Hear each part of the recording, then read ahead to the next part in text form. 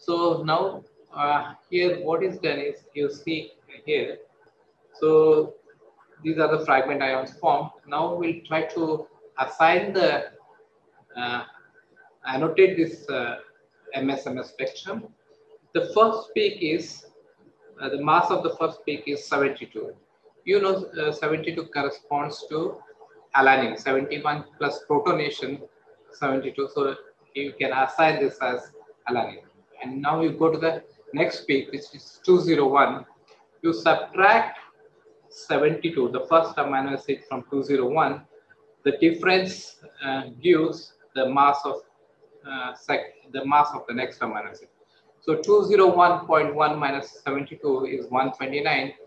So glutamic acid is 129. Okay.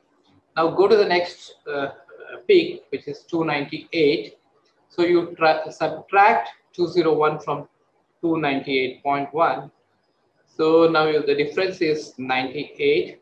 So the 98 corresponds to proline, 97 plus 1 protonation proline. So likewise, you can manually do a de novo sequencing of a peptide. Okay.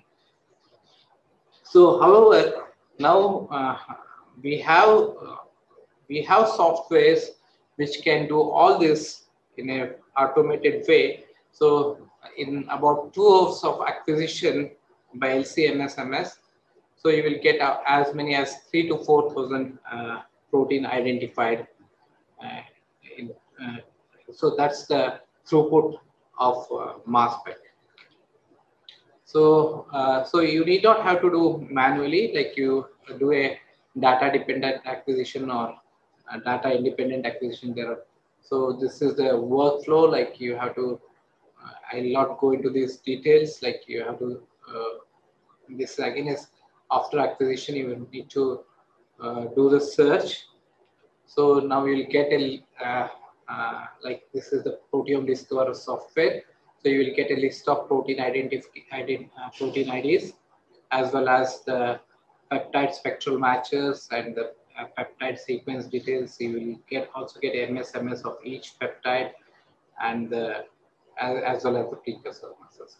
So in as I said, in about 2 hours of LC-MS acquisition, you can identify about 3 to 5,000, in some cases, you can even identify 5,000 proteins with all details.